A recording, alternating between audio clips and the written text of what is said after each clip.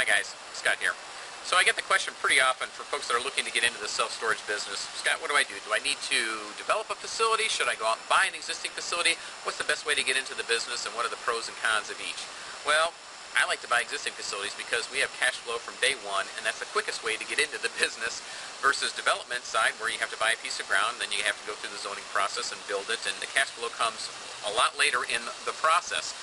But also with an existing facility, if you're buying an existing facility, you have the ability to look at the track record and the history of the performance of that facility as well and accurately predict what it's going to do in the future, which is also good from the lending side because the banks these days, they're not loaning on too many development properties right now. That's more on the speculative side. But if you can show a track record and a strong performance and a history on an existing site, they're much more apt to give you the loan on an existing facility. So pros and cons of each. On the development side, one of the benefits of developing is that you actually get to be the first to market. If you're going into an area where there's no competition or in the path of progress in a particular market, you can be the first one, have the best site selection, build the latest and the greatest, and beat them to the punch, beat your competitors to the punch. But also, if you're building a facility, you know exactly what you're getting.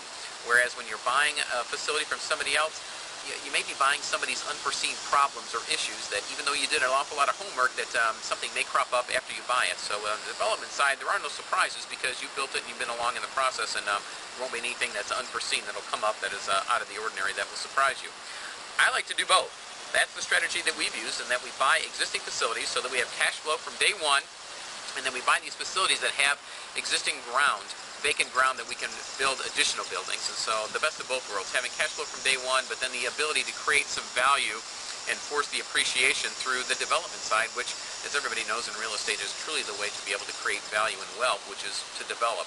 So we're also looking at doing some other development opportunities where we are buying pieces of ground with one or two buildings on it, converting those to self-storage facilities, getting some cash flow right away, and then developing the rest. So if you're interested in learning a little bit more about both buying existing facilities and developing or building additional buildings on sites, our next Self-Storage Academy coming up August 26th through the 28th here in Indianapolis, we're going to be focusing on just that, how to go out and buy existing facilities, but then we're also going to visit some of my development sites as well to learn what it takes to be able to develop a site. So if you want to find out more information and to sign up, log on to www.selfstorageinvesting.com. That's www.selfstorageinvesting.com, and click on the live events button to find out more about our 3-day Self-Storage Academy coming up Indianapolis, August 26th through the 28th. I look forward to seeing you there.